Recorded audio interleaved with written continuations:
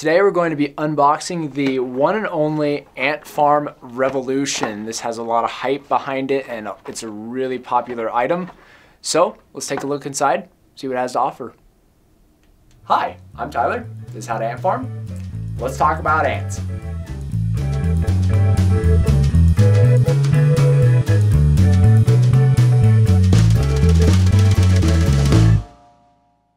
So let's get started.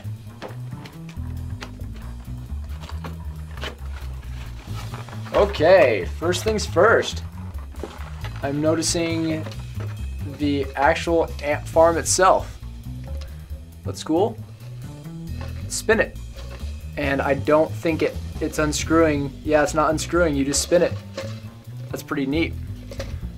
Next, you've got some instructions in a little baggie. It tells you what to do inside of here.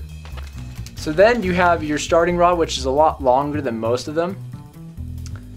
And Uncle Milton actually is nice enough to give you a free shipment of ants if you were to order with them. So it's really important you hang on to this. So it's looking to me like there's nothing else inside the box for the Ant Farm Revolution. So here we have our Ant Farm Revolution. This is a pretty cool product for a couple of reasons. The gel inside, much like the other gel colonies, actually will feed them, hydrate them, and it treats it as, dirt. They can dig through it. Another neat feature about this one is you have the light, which we have not installed yet, but you have the light you can put in the middle. And then what's extra cool is it has this magnifier up here, and the light will shine onto this.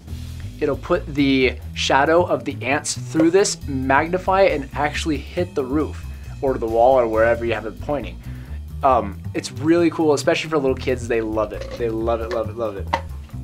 So this is our first time ever in How to Ant Farm that we're going to be using the Ant Farm Revolution.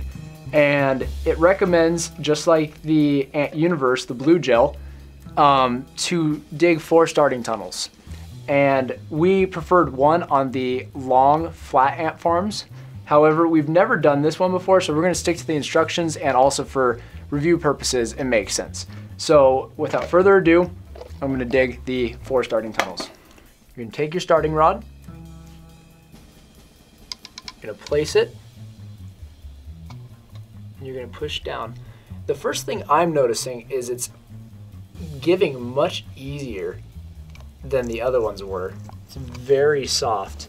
I think it has partially to do with the fact that it is circular.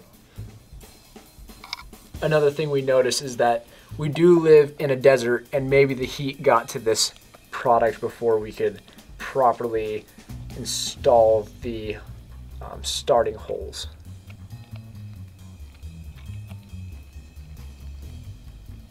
The entire gel is actually moving. I'm not sure if that's what it's supposed to do, but we will see how this product works when we get the ants.